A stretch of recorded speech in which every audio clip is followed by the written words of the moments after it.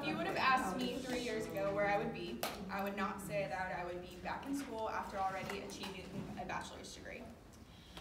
But I would like y'all to know a few things about me. My name is Caroline Castor.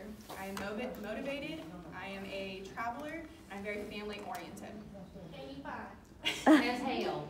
So first off, I am motivated. As already said, I have completed a bachelor's degree in kinesiology physical education from Texas A&M University.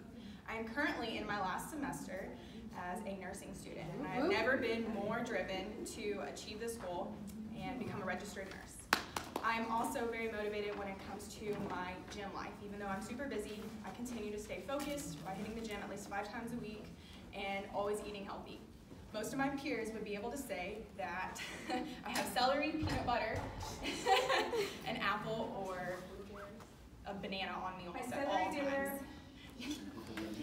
Along with that, now that you know that I'm motivated, I want you to know that I'm a traveler. I have done very many family vacations, or I've done a lot of family vacations, and a lot of them have been to some of my favorite places include Savannah, Georgia. I've been to Hawaii twice, and I've been to Italy and Las Vegas probably way more times than I should.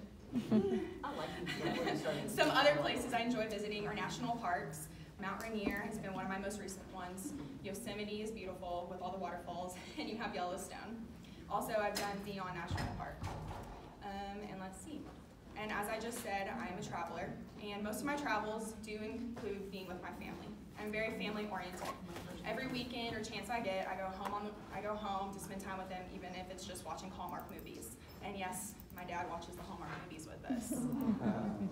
And let's see, every family vacation is with my family, along with every holiday is spent with them. And so I would like all of you to know my name is Caroline, and when you think of me, I hope you can remember that I am very motivated, I am a traveler, and I'm very family oriented. If you ever